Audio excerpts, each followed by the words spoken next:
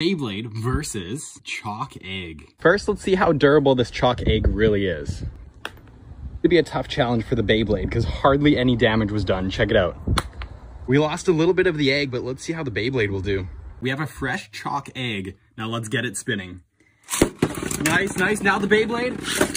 All right, we're off. Oh, big hit from Super Hyperion. The egg is done in one hit and a knockout into the pocket. Let's go. You can see where the Beyblade hit though. That's cool. We're adding Rage into the mix. Let's go. Oh. Big collisions.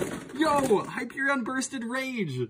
The egg was just watching all of that happen. What in the world? Chalk egg did so much better than I expected. I love to see the damage done and how Rage perfectly fits in there. Maybe next time we'll be able to break this egg.